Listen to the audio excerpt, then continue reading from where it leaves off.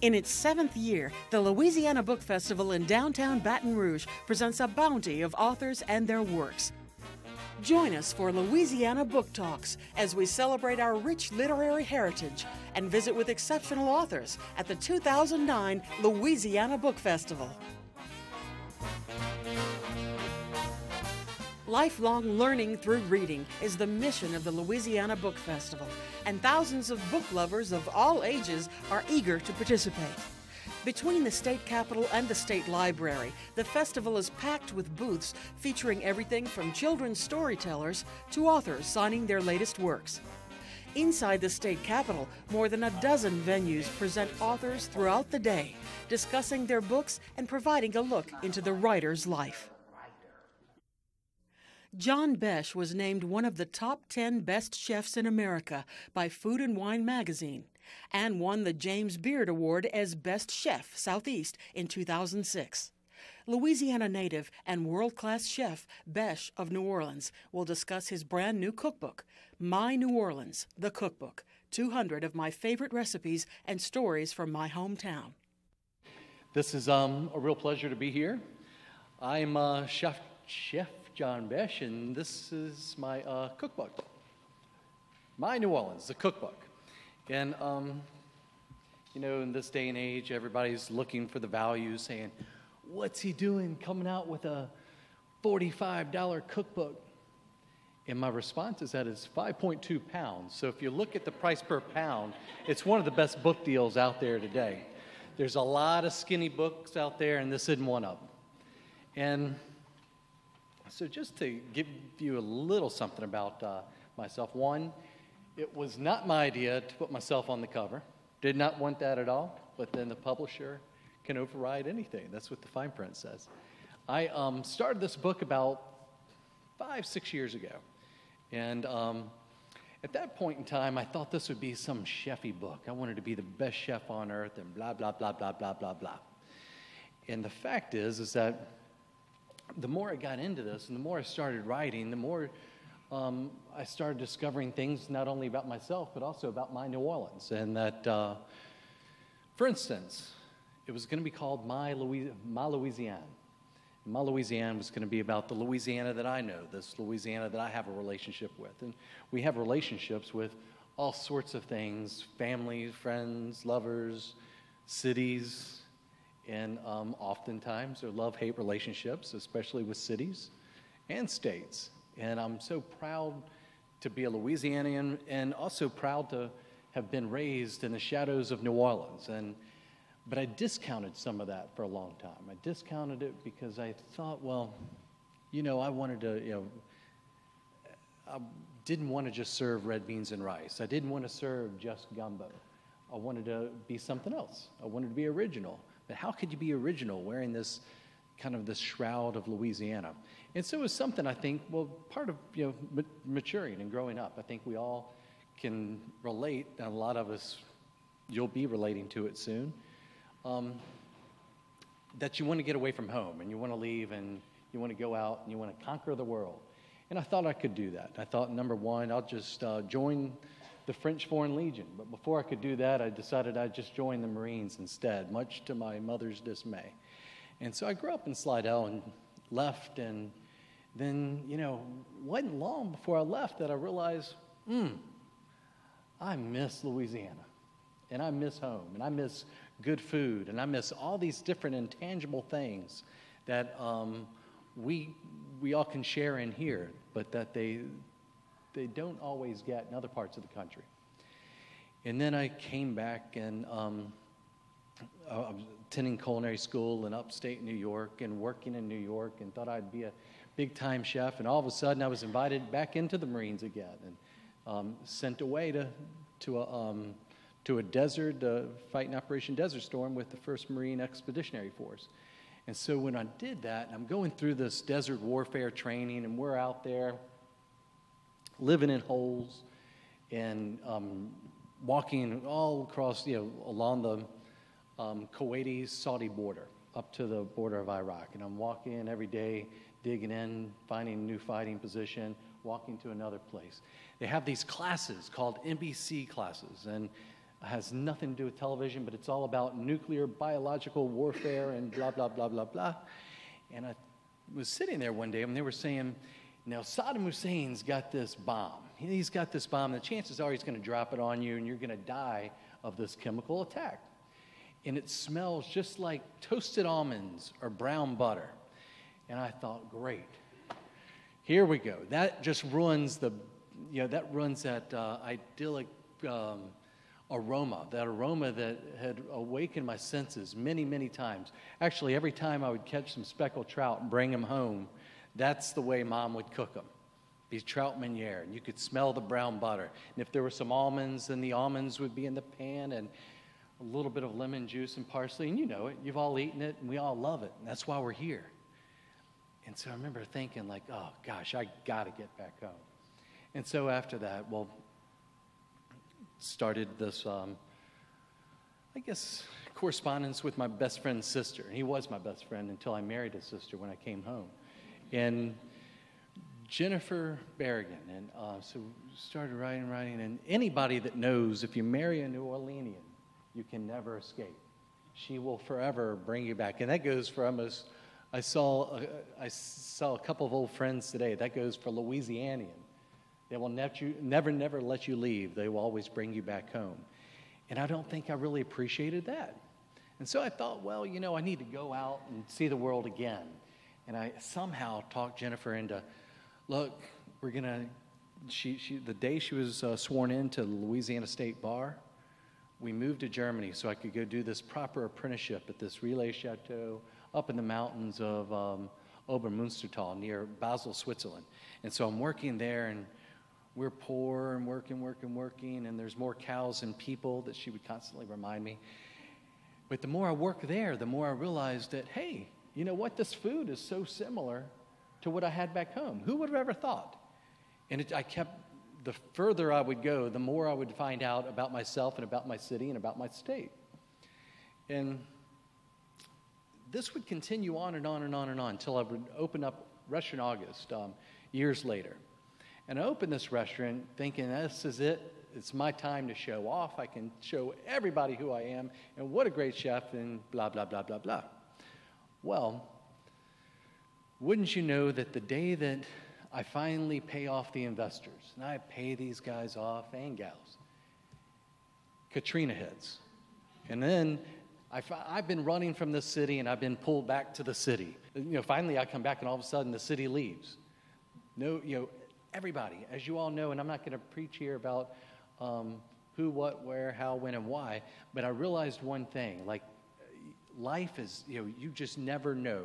This is so uncertain. And it pained me to think, as I would hear broadcast after broadcast of people pontificating across Middle America, that, well, we just shouldn't rebuild it. I don't know if we should rebuild it because, you know, New Orleans doesn't exactly espouse the same beliefs we espouse and all of this. And we all heard that.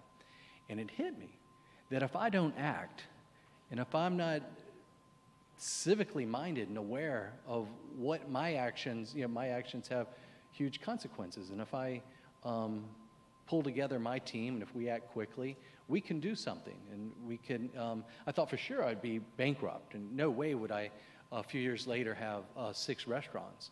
But I thought that, just like everybody here, that after you do that, you know, after hearing about the levees being breached, and after hearing about the flooding in the city and the so many thousands that were left in the city, that I've got to do something. And we all felt that way. And I mean, God bless, the whole country came to our aid, and for that we in New Orleans are very grateful. But for me, I thought, well, I started reconnecting with all these Marine friends, and these Marine friends they started marshaling all these resources. My late sister Kathleen at Lafayette started organizing red beans and rice from across the area, and I have friends in Arkansas sending down rice and sending diesel fuel and generators and propane tanks and crawfish pots and the whole 9 yards. So we started setting up little, for lack of a better term, little soup kitchens around the city and around different parts of the metro area. And so we started cooking and feeding people. I'll never forget the first person that I fed. This is out of a flat bottom boat, just a little flat boat, 14-foot flat boat with a 25 horsepower outboard motor on the back, and we've got a big igloo ice chest full of red beans and rice, and we're just scooping them up, serving them, scooping it up, serving them. The first person I serve looks at the red beans and says, "How'd you make this?" And I said, I'm thinking, what do you care? Like, you're hungry, you lost everything, eat. I'm thinking, look, God gave me this one gift. He gave me the gift that I can cook. I can make food taste good, and I can get out there and feed people and make people happy. And he looks at me and he says, well, this isn't how my mama's red beans look. My mama's red beans have this and blah, blah, blah, blah, blah, blah, blah. And starts telling me about pickle meat. How can you have red beans without pickle meat? And if you don't have pickle meat, you better at least have a ham hock. And your red beans don't have either one. I thought, well, the reason why I picked red beans and rice is that it sustained our people for centuries. And that you don't need refrigeration. And surely, it's easy enough to cook a bean and to cook rice, and you can mix it together, and it's sustainable. You've got your carbs, and you got your protein, all the good stuff that we need to live. He didn't see it that way. And then it hit me. New Orleans is going to be okay. And this quirky city espouses things that maybe the rest of the country doesn't espouse, but they're good things. We value people. And unfortunately, as it may seem, most of us don't know anybody that was ever transferred to New Orleans. You're committed to the city. It's like this relationship. It's a type of love, and that you have to commit yourself at times. Even when you don't want to, you have to commit yourself into loving the city. And at that point, it hit me, this overwhelming sense of stewardship, that to be a chef in New Orleans is much greater than being a chef anywhere else in the country, because we're stewards of a much greater tradition. We're stewards of this beautiful tradition that's been passed down. And how did that tradition begin? Well, it began because quirky people, years ago decided to settle here, and a lot of them were conned into settling down in New Orleans in such a way that we gathered here only for people, only for family. There's no other reason. And there's no other reason for us to resettle New Orleans after such a disaster other than people, and other than enjoying those good times, enjoying the family traditions, the supper tables on Sundays, and the kitchen tables during the week. There's something really magical and special about that I don't think I fully grasped as a chef until now. And then, so I'm working on this book, and the book started really taking a different shape. It started taking a shape, focused less on me and more about the state. And then my vision of the state was really skewed, because when you grow up within eyesight of New Orleans, whether you like it or not, that Creole culture has a way of permeating your thoughts and your different values and the way you cook. And let's take gumbo. Everybody, who's from Louisiana here? Can I see and who's from West Louisiana? Anybody? Come on, I know they read back there in West Louisiana. Well, if you're from West Louisiana, your gumbo is like totally different than my gumbo. And that's because your mama made her gumbo differently. Well, I grew up, gumbo wasn't gumbo unless there was okra in it. And that's just the fact of nature. And then a lot of times, if you didn't have okra, you better have filet that you add into it at the last minute. And then if you're from New Orleans, New Orleans always think of this, the Jesse tree of New Orleans cooking can be traced in its gumbo. Or the Jesse tree of Louisiana cooking can be traced in any one of these kind of like master recipes. And I highlight, the gumbos and the daubes and the etouffees and the bisques and the jambalayas. There's all these different variations of them, just like gumbo, but that one common thread is gumbo. Kind of like the common thread between the guy that just lost his house and I'm feeding out of the flatboat. That one common thread was red beans and rice. Or at the very least, it was food. And no matter where I've been around this world, whether it was in combat or whether it was just after Katrina, that common thread was very clearly food. And that we've all come across people from different cultures. And the one thing that we can relate to is, hey, well, how do you cook this? Or what do you like to eat? And somehow conversation always comes down to that. Getting back to the gumbo, I think it's one thing that's really interesting is the gumbo's had this way of evolving over the years. And pretty much every culture that came to New Orleans, or that came to Louisiana, but in particular New Orleans, because it's rich, a little more cosmopolitan and full of so many more cultures than, say, other parts of the state. Every culture would leave its little imprint on our gumbo through an ingredient. Maybe it's the andouille sausage from the Germans. Maybe if it weren't for a lot of the former Yugoslavians, the Croatians that came to Louisiana, we wouldn't have the oyster industry that we have today, and so on and so forth. And you can kind of look and you see the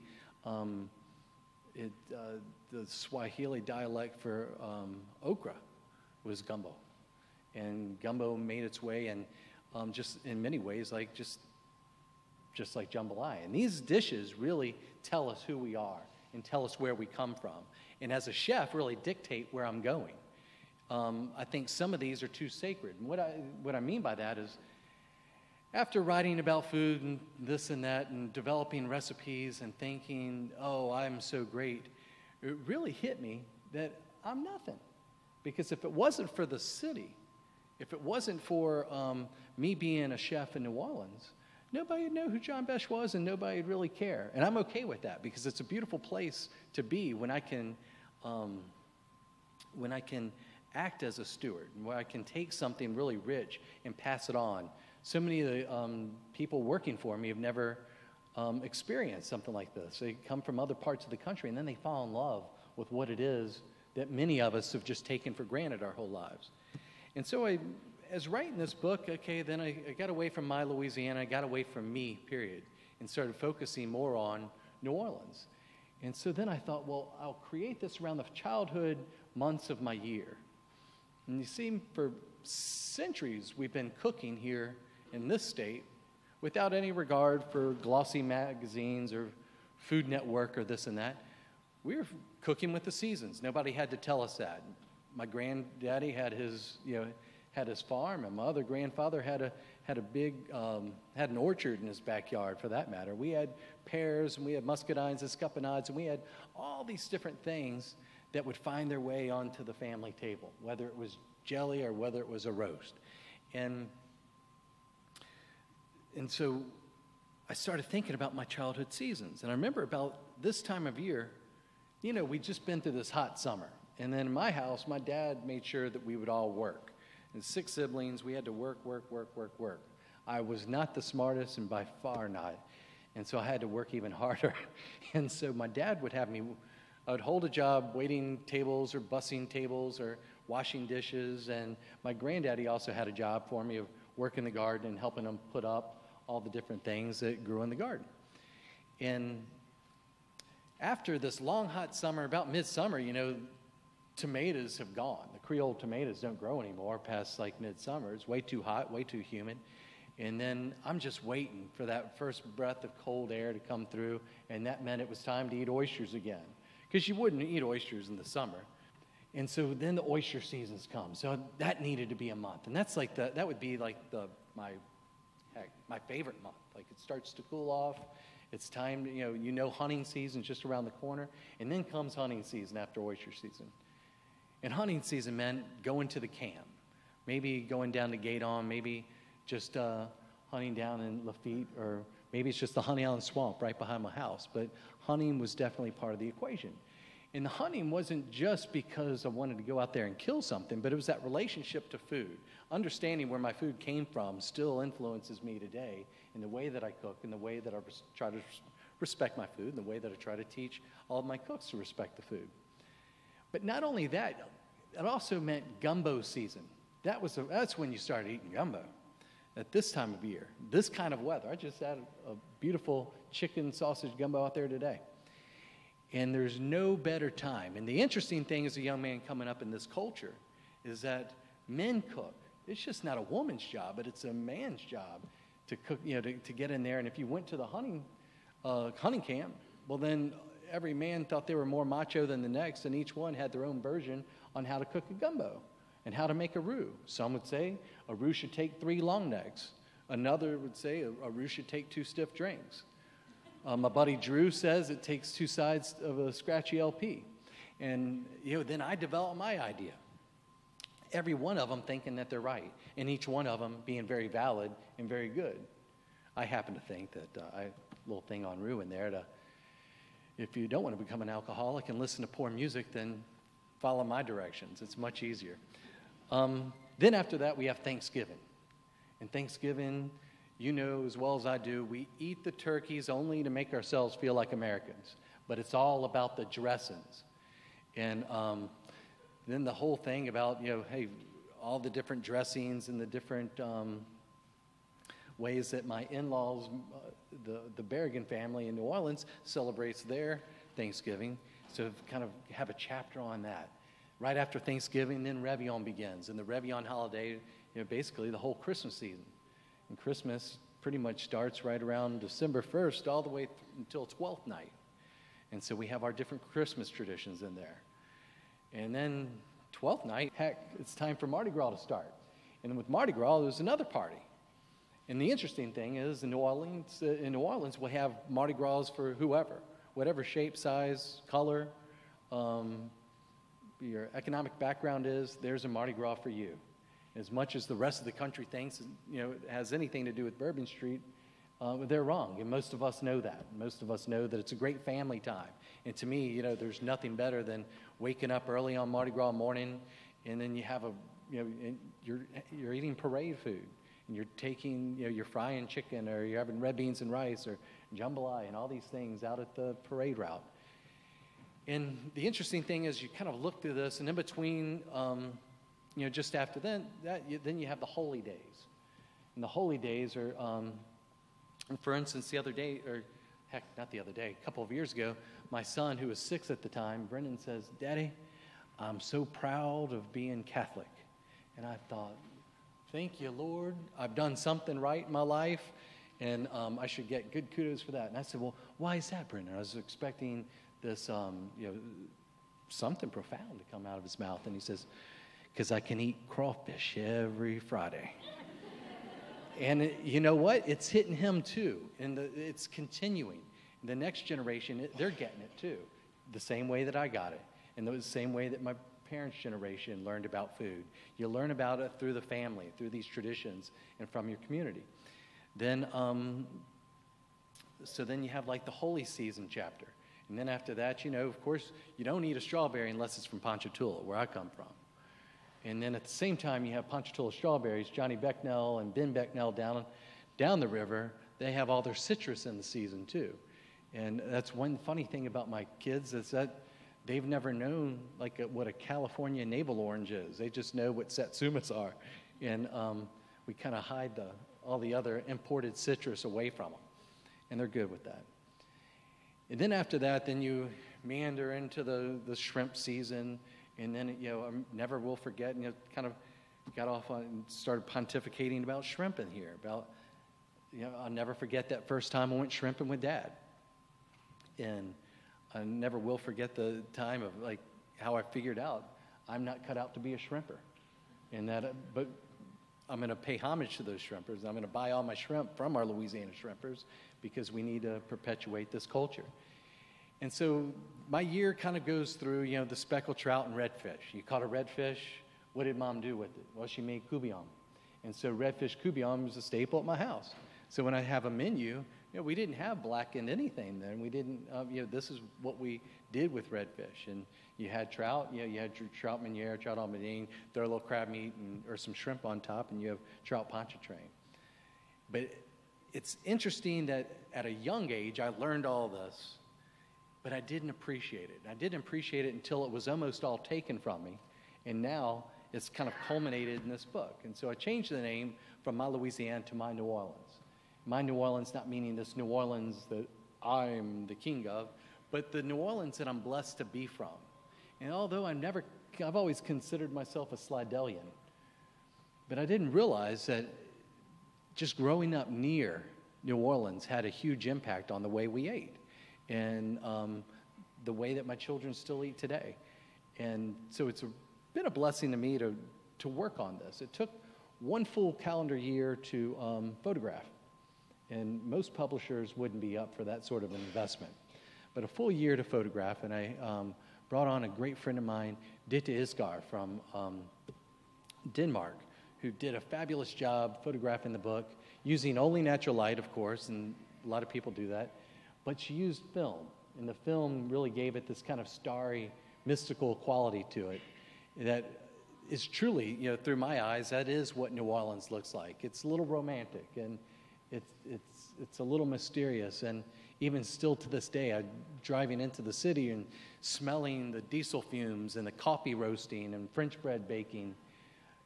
It smells like a city should smell, and I love that. And so she was able to capture a lot of the soul. About a third of the book are just stories of me pontificating on one subject or another, which you can see comes quite naturally.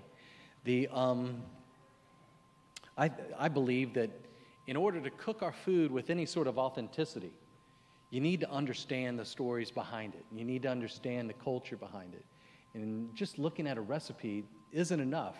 That ingredient that all of our grandmothers used was that little bit of love, that little bit of passion that just made things taste just a little bit better.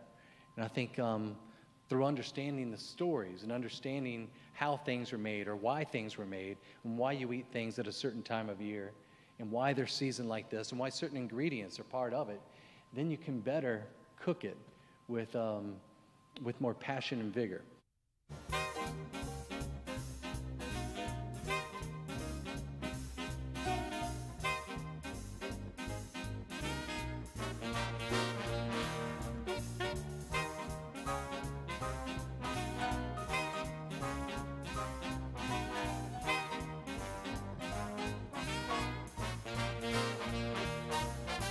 Louisiana Book Talks is produced in cooperation with the Center for the Book in the State Library of Louisiana and made possible in part by a grant from the Louisiana Endowment for the Humanities. This is a program of Louisiana Public Broadcasting.